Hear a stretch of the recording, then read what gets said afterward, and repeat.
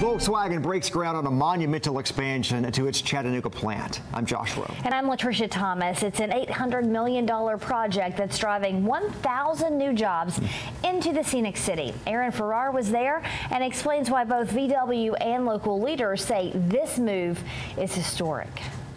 Volkswagen's very first electric vehicle in North America will be produced right here at this Chattanooga plant.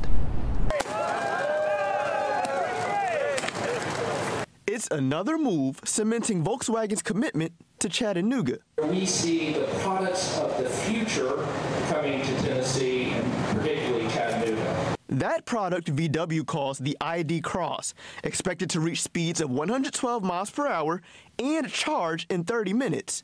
It's the start of the automaker's new class of electric vehicles made in the scenic city.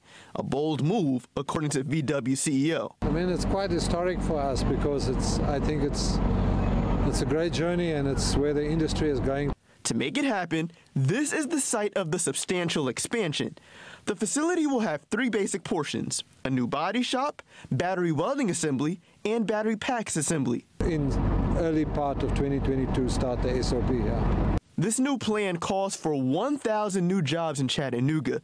Governor Bill Lee says this creates a focus on vocational, technical, and STEM education so Tennesseans can fill those needed positions. That's how we create a workforce that will be attractive to global companies like Volkswagen. Volkswagen intends for the new ride to hit the streets in 2022, while Mayor Andy Burke envisions this partnership lasting well beyond then.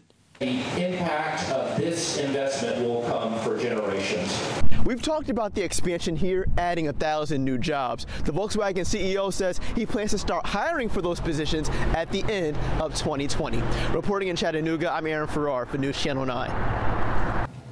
Once production begins in 2022, Volkswagen CEO anticipates building more than 100,000 electric SUVs every year.